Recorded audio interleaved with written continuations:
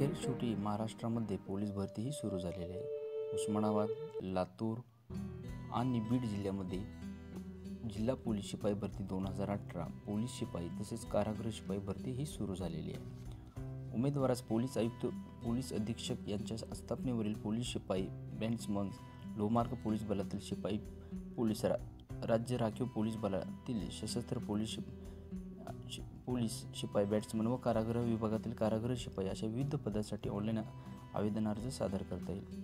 प्रत्येक अर्जासाठी स्वतंत्र परीक्षा शुल्क आकारण्यात येईल।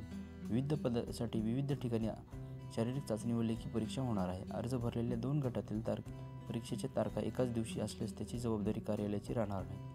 कारागृह विभागातील कारागृह शिपाई पदांची भरती प्रक्रिया ही पोलीस आयुक्त, नवी मुंबई पोलीस अधीक्षक, औरंगाबाद ग्रामीण पोलीस, पुणे ग्रामीण, नागपूर ग्रामीण या पोलीस घटकामार्फत घेण्यात येईल। उमेदवारांनी आवेदन अर्जाची अचूक माहिती घ्यावी। चुकीची माहिती दिल्यास उमेदवारी कोणत्याही टप्प्यावर रद्द होईल। उमेदवाराची शारीरिक व लेखी चाचणीनंतर ज्या उमेदवाराची निवड होईल त्याची सर्व कागदपत्रे तपासण्यात येतील। निवड झालेल्या उमेदवाराकडे योग्य कागदपत्रे नसतील तरी अपात्र होईल। केवळ शारीरिक व लेखी चाचणीद्वारे निवड झाली म्हणून ते पात्र ठरणार नाही।